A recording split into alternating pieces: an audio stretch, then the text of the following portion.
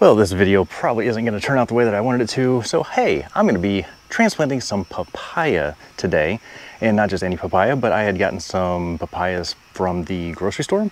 Went ahead and scooped out some of the seeds, threw them into a pot, and then nothing happened for like 2-3 weeks, maybe even a month ago now that I did this, and none of the seeds came up. And so I thought, well, I probably did it wrong. Of course, went to Lowe's and I just happened to see there was a papaya sitting there, and it was a red lady papaya, and I looked it up real quick on the internet and said, hey, it's self-fertile. So here we go, we got this nice pretty papaya sitting here, and leaves are curling just a little bit, still trying to figure that one out, but all the rest of the leaves are good. And I put it into the same pot that I had put all my seeds in from that papaya, and wouldn't you know it, yeah, now they decide to come up. So I've got a few of these little nursery pot size things here. Got a few different ones, different styles. So I'm gonna go ahead and show you how I'm going to scoop these out and put them in a pot with some other potting soil to transplant them. And most of these, as you can see, usually they're only like the first two fake leaves. I forget what the name of these are called. Something like cyclodons or something, cyclodon leaves. But the first true leaves haven't quite formed on many of these. A couple of these true leaves are really tiny. This is where I'm going to go ahead and transplant a bunch of these. I'll probably put 2 or 3 into each of these pots. Here's the process that I'm going to do for that. Now, of course, the first most important thing is you got to put some dirt in there. So I had gotten some jungle growth, which is what I would normally do or use to transplant my stuff. And that's now in this 1.5 cubic liter or cubic foot bag instead of the 2 cubic foot. And then it was like a couple bucks less. I'm pretty sure this is some shrinkflation going on right here. 25% less for, well, about the same price. So I went ahead and got some of this. This is some, what brand is this even? This is some of that Stay Green. It's supposed to be garden soil, flowers, and vegetables. This stuff right here, I don't know how they can even get away with calling this soil. This is some shredded wood chips and some other material. There is some perlite and maybe some sort of a fertilizer in here, but it's just pretty much, this is mulch. This isn't really soil, this is mulch.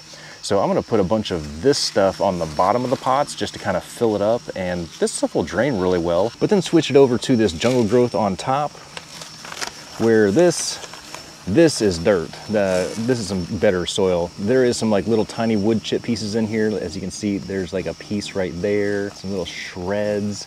But this is much more broken down, and there's like another little piece. But yeah, this is some much better broken down stuff. This is what I use for pretty much everything. And it looks like that's what I'm gonna continue to use, because that Stay Green stuff is not a good replacement for it. So I'm gonna go ahead and fill up this first pot with about 50%, we'll call it wood chip mulch soil-ish. I don't know even what you wanna call this stuff. This is just mulch. But I'll fill this up about halfway. That should be good. Pack that down just a wee bit, and then put this much better stuff up on top. Tap it down just a little bit. Now, let's go get some seedlings to put inside of here. So these first seedlings that I'm gonna grab out of here, I'm gonna grab the ones that are right here at the edge. I'm using a spoon just because I don't wanna use a big shovel, because I wanna be able to very delicately get up underneath these plants and the roots and be able to lift them up so that we don't damage any of the roots underneath. Because these are very, very young seedlings, and a little bit of a yank and these tiny little roots that are on here will just snap. So let's go ahead and dig out a few of these. There's 1, 2, 3. Let's see if we can get 3 of them that are about the same size, because that one's a little bit longer than those 2. That one's a little bit shorter than those 2. That one's even shorter. Okay, well, how many of these things might I have to dig out before I can get a couple that are about the same size? Oops, that was a bit more jarring than I wanted it to be. There we go, that's about the right size.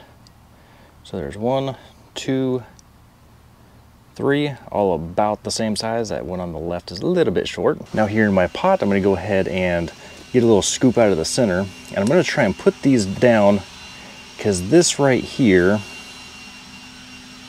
was about where the soil level was. So I'm going to dig this down and try and get this as close to the same soil level as it was, about like that. And the reason I'm putting 3 in is because if one of these things should fail, I want to make sure that I've got a couple backups. And honestly, with as many seeds as in here, and every time that I stir this thing around a little bit, it's probably going to kick up some more seeds. And there were easily, I don't know, 400, maybe 500 seeds in this papaya. I mean, these seeds, the seeds that are in the papayas are just, there's just a crazy number of seeds in each one of those papayas. And hopefully on one of the future videos, when I do some more of these, I'll be able to show you guys how I clean those, which was fairly simple. It's just the same method that everybody else is using online to clean those papaya seeds. When you first look at them, they're gonna look very delicate and like very dainty, like almost caviar, like, oh, I don't wanna damage these things. The seed that's inside of them though is like a dried peppercorn. Don't worry about breaking them or scraping them up too much. If you have one of those fine wire mesh colanders or strainers, you can run this thing under your sink and just scratch the crap out of them. Just rattle them around inside of there and just get all that gooey stuff off. And you'll see in the bottom of there, it's like peppercorns, you know, like those little pepper grinders, just like that. So now that I've got this first guy done, let's go ahead and set him over in the sun. Let's see, where's a good spot to put this guy? We don't want to put him in the direct sun, but let's go ahead and put this guy over here, and then that way we can, oh, there's some more pots. Those are bigger.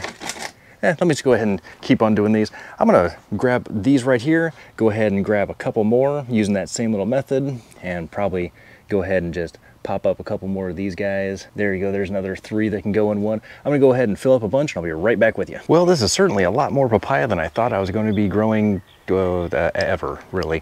I did not plan on growing this many papaya. I don't know what I was thinking. So out of the main plant, I only managed to take about this many of the little seedlings out. There's still quite a few left that I have got to find more pots for.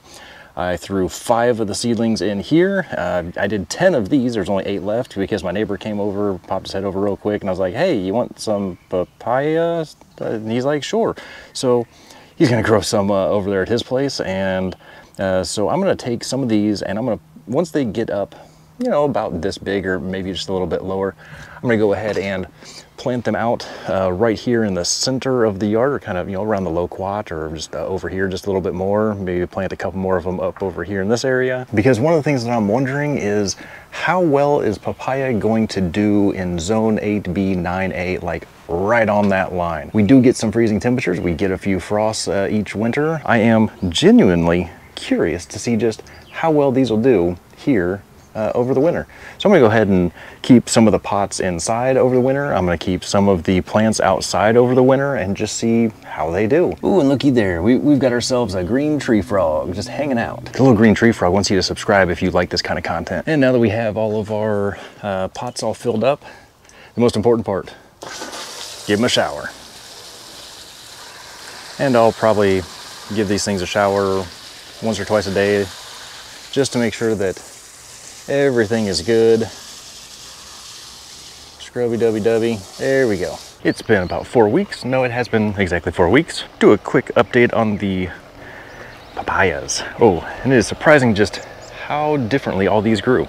So first of all, here is the big one, which again, I've got all these seedlings popping up, nice and springy, kind of like these guys. I may end up, after this is all done, putting a bunch more of these in more pots and making more of them, because more's better, right?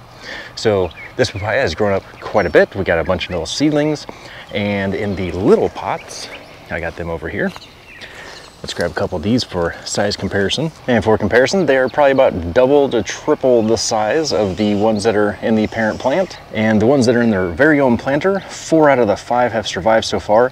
And these things are way bigger than their little tiny counterparts here that stayed in this tight confined area. It seems like the closer they are to each other, the shorter they are and the less they're developed, because these have, so there's 2 there and 2 there, and the ones in these pots were growing up a little bit bigger and taller than these guys, and these guys are way nicer and bigger. So I'm gonna plant 2 of them real close right in here, a little bit closer to the house. Plant 2 of the big ones up over there, grab about half of the ones in these smaller pots and plant half of them over there and half over here. The big parent though, I think I'm just gonna leave this one in the main pot and just dig up a bunch more of these to kind of refill some of the other pots, just so we have copious papaya. Again, I'm not sure why I'm trying to grow so many papaya, especially since I don't even know if they're going to survive here, but it'll be fun, I guess. So what I'm gonna do here is over here on the far side or away from the house, I've got a big one and a little one that I'm gonna plant out of here. And then these two pots here have 2 plants each, and these 2 pots have 3 each. And I've got enough to where I can have same amount here as back over there, up closer to the house, just see what the difference is in the landscape, if one lives, one dies, if there's a little microclimate in here somewhere, just to help me kind of feel everything out, or maybe they all live, which would be terribly great. I don't know what I'm gonna do with that many papayas. When it comes to dirt, I use this jungle dirt. You can use frog dirt, cow dirt, whatever kind of dirt you like. Just make sure that it's a good dirt, not some one of those mixed bags that's just full of wood chips and garbage, basically. Make sure it's a good high quality dirt with lots of composting materials and other things that are gonna feed your plants. All right, so I'm gonna go ahead and plant these around here, and then I'll show you those when I get done, because planting them, honestly, it's dig a hole, pile it in. You've seen this before. One thing I do want to note really quick is just how extensive this root system already is. Even though it's just been 4 weeks, there's a lot of roots going around here. Hopefully you can see that. Lots of good little roots. Note to self, transplanting over 90 degrees, not recommended. Let's get these guys watered in, and then I'll show you what it looks like. But in all seriousness, these guys are not looking too good even just after a couple minutes of being transplanted. So you may want to wait until the evening time, then go ahead and transplant them. Okay, now that we got these water cooled off just a little bit, go ahead and give these guys some water. And then I think I'm gonna hold off until the evening time, wait for the sun to get a little bit lower in the sky, shadows to get a little bit longer, and then we'll go ahead and pop a few more of these in the ground, because I want these things to survive. The point isn't to see how quickly they can die in the heat. That's not the point. It'd be an interesting experiment, but yeah, we're not trying to do that today. Now, honestly, I believe the biggest takeaway from this is, if you look here at this one, this is one that was taken, it's a twofer, taken straight out the pot, plopped it straight in. I didn't disturb the roots or anything, just because papayas don't like the roots to be disturbed. That's what the internet tells me anyway. And this guy here, this single right here, kind of looking a bit floppy and not so happy. And his partner over here, these were the big and the medium sized ones that were in this pot right here, which means that I disturbed their roots quite a bit when I was trying to extract them. These I'll be as gentle as I can with, because these still seem to be doing okay, still keeping their leaves up. And that guy over there, he looks like he's doing pretty good. This one over here looks pretty good. So what I basically did is made like a little arrow shape, nice little triangle of papayas, and then the guava up over here and a fig right up over here. Just kind of fill the whole thing in as much as we can. So there's the far side away from the house. I'm going to wait to do up here until the shadows get a bit longer in the day. Ooh, man, it was a scorcher of a day. Finally got down to about 86 or so degrees, 88 degrees. So I went ahead and marked out 1, 2, 3, 4, 5, oh, 6. There it is. Marked out my areas for where I'm gonna go ahead and plant these. I'm gonna dig these in, same as everything else, and I'll be right back with you so you can kind of see where everything went. Now let's see if we can water all these guys without stepping on any and without running the hose over any of the plantings here. So there's 1, here's 2, and these look so much better transplanting them out when it's a little bit cool out and we got some shade going. There we go. There's 3. Here's 4. Number 5. And little number 6. Okay, so I'm gonna wander around this place, give everything a good drink of water. Looks like we still have some guavas to plant out over here and a few more things to do this weekend. But it is finally shaping up and kind of filling in a bit. Hopefully these, oh, what are we up to now? 12? Yeah, 6 and 6, 12 papayas grow up real healthy and strong. Make sure you hit that like and subscribe, of course, that way you can see how much everything grows and picks up, and follow along so you can see, oh hey look, we got a pretty ladybug. Let's go ahead and leave you right here with that pretty ladybug on some aphids, chomping down. Thank you, buddies.